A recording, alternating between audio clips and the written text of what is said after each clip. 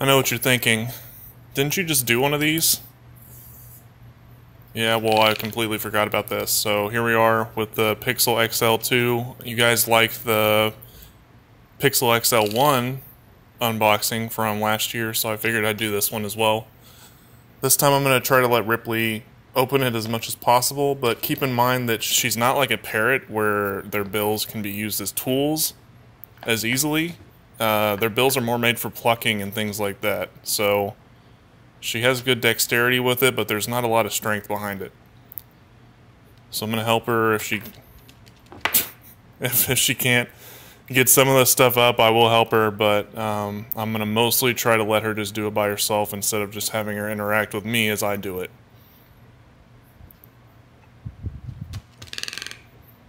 She's still... yeah, she's probably going to be more interested in the box itself.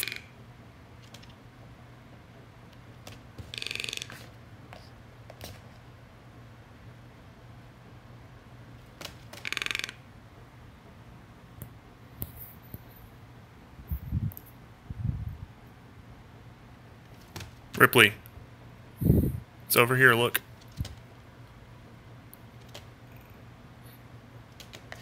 Back of the box. Oh, there she goes. Maybe.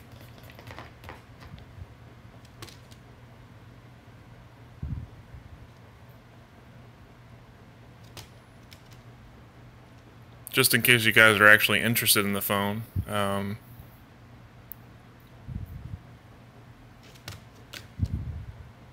going to try not to go to... there, I'll just show her these little tabs here.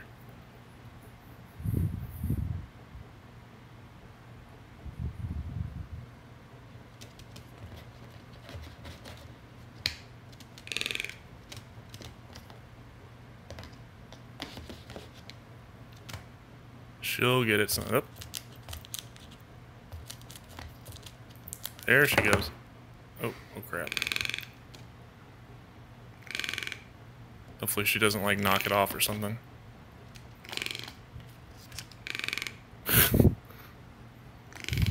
The plastic is way more fascinating to her.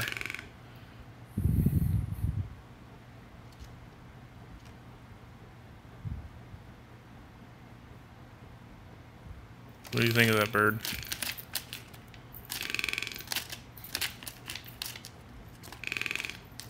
She seems to get hung up on like the weirdest things. I think she's kind of hung up on that little tab there. Oh crap. This is hard to do with one hand. Oh.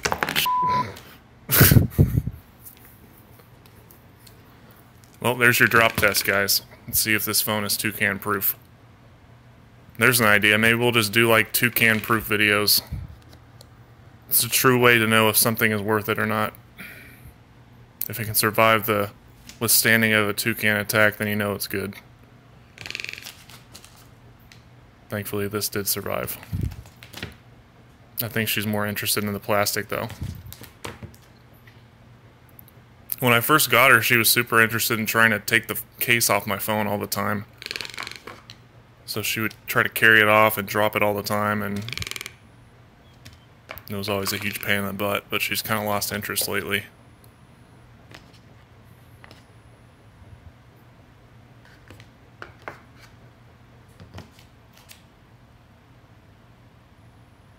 I'm going to try not to go into specifics on, you know, specs and stuff like that when it comes to the phone, because, I mean, let's be honest.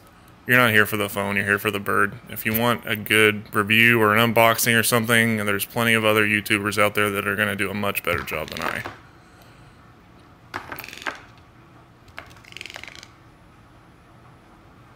I've had Google phones since the Nexus 6. Before that I had Samsung and Asus and Apple. And so far I've really liked the Nexus and Pixel phone. Oop. The Nexus and Pixel phones because they marry the Android software, which I really like, well with the hardware in a way that Apple kind of does with their iOS and their iPhones. And I'm not really a fan of Apple or their software, but I'm also not really a fan of Samsung and other companies putting a bunch of bloatware on all their phones, so this is a good balance between the two. And this has an amazing camera on it too, so this makes it great for taking stupid bird videos. Nope.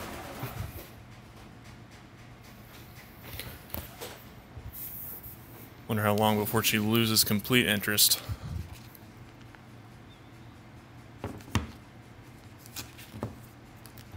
Try to get this out of the way. Maybe she'll be interested in something else in here. Oh, here she is. Something new.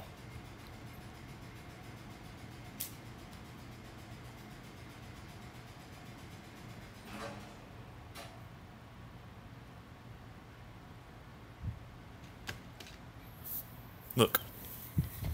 This comes up. She may have already lost interest in it.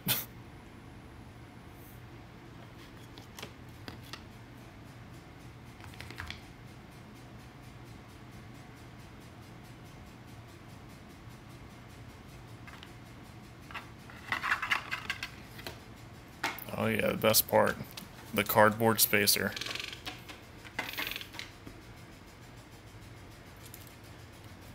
Okay, I cut because the washing machine was on and it was driving me crazy, so I turned it off.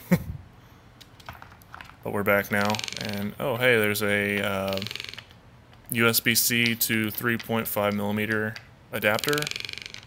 I didn't know it came with this. For some reason I thought that there was an uproar because Google did not include this and was charging like $25 or $30 for it or something like that, and this particular phone does not have a headphone jack, kind of like iPhones did last year, so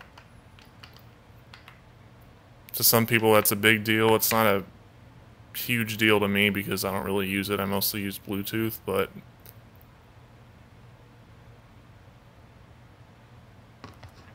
it would be nice if they just moved everything to USB-C though.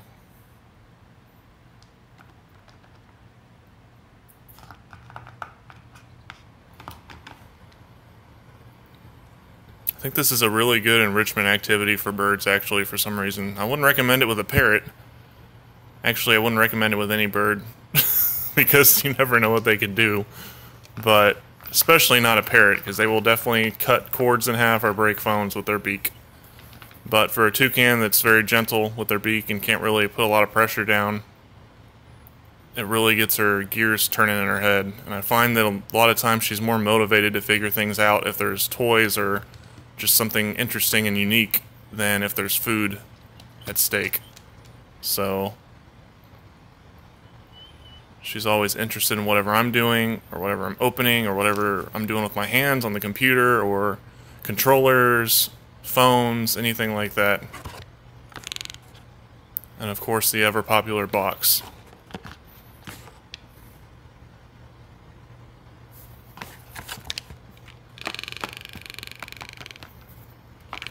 She found the case.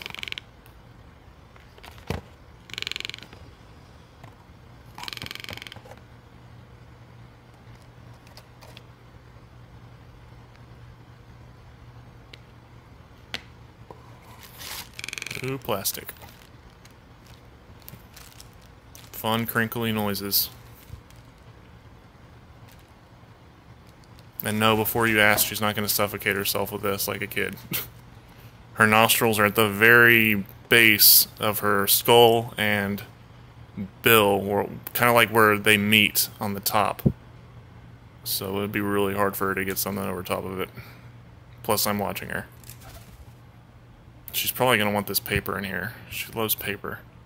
Anything that makes a crinkly noise, she's completely into.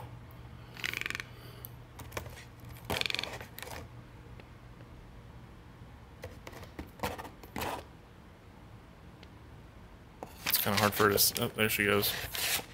It's kind of hard for her to see into there.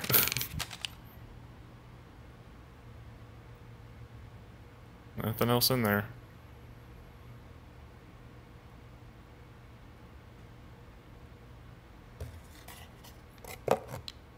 All empty. Guess you're stuck with the paper.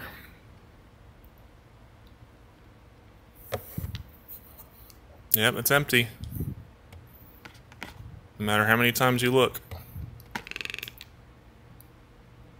When she cocks her head like that, she's trying to look at something more closely. And she can't really see over her bill binocularly, so when she wants to get a closer look, she has to cock her head.